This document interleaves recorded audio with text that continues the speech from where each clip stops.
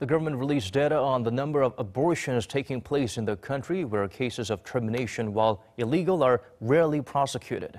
The issue is still controversial as it remains to be seen as a zero-sum game between pro-life and pro-choice values. For details, let's turn to our Soo-young.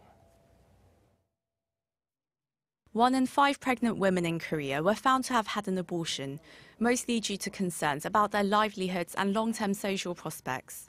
On Thursday, the state-run Korea Institute for Health and Social Affairs released rare data on abortions conducted in the country for the first time in 7 years. Out of the nearly 3,800 women surveyed who have experienced pregnancy, 756 said they have had a termination, most of them through surgical procedures. 10% of the women said they considered an abortion but hadn't gone through with it. The survey was conducted in September and October on women and girls aged between 15 and 44.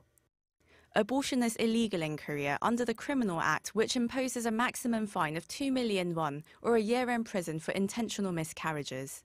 Physicians are permitted to carry out abortions only in the case of rape or incest, or if the pregnancy could jeopardize the mother or the baby's health. Still, abortions at medical clinics are considered an open secret in the country, with the law rarely enforced. Abortion pills are also becoming more attainable online and from overseas. In recent years, there have been growing calls to change the 1953 law, with 7 in 10 women against the criminalization of abortions. But the ethics of the issue over the sanctity of life and a woman's right to choose continues to be debated. In the recent survey, the biggest reasons that pregnant women considered ending their pregnancies were concerns about economic prospects and fears that a child could hinder one's career or academic prospects.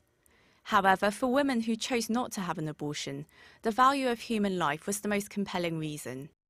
Meanwhile, the institute also said the number of abortions has been on a downward trend due to higher use of birth control, hitting 50,000 cases in 2017 from 342,000 cases 12 years earlier. Soo-young, Arirang News.